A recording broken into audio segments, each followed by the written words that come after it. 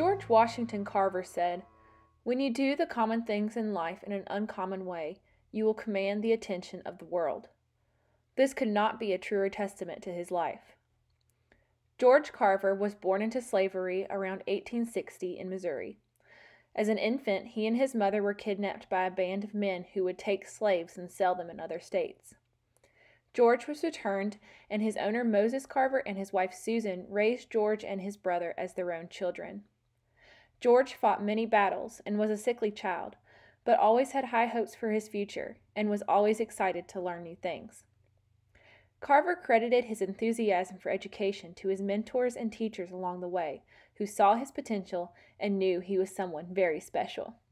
After finishing high school, George attended Iowa State Agricultural College, which is now Iowa State University.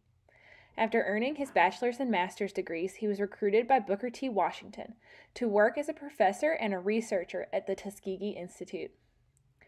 George Washington Carver would spend 47 years in Tuskegee, Alabama, teaching students, educating rural communities, and researching crops. At the time, many farmers in the South grew cotton.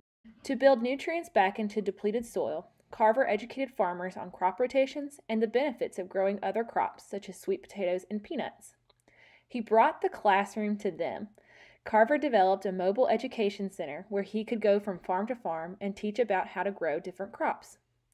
He started developing different uses for peanuts and sweet potatoes as a way to market to farmers and the public the great versatility and opportunity these crops could offer.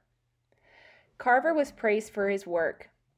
By the end of his career, he had built strong relationships with other important people, was honored by several U.S. presidents, and earned many awards and distinctions.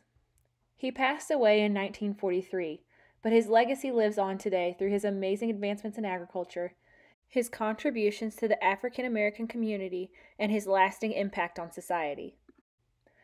Many schools, buildings, monuments, stamps, and coins now bear his face and name, not because he wanted to be famous, but because he sought to be of service to others. Thank you, George Washington Carver. Agriculture in Action.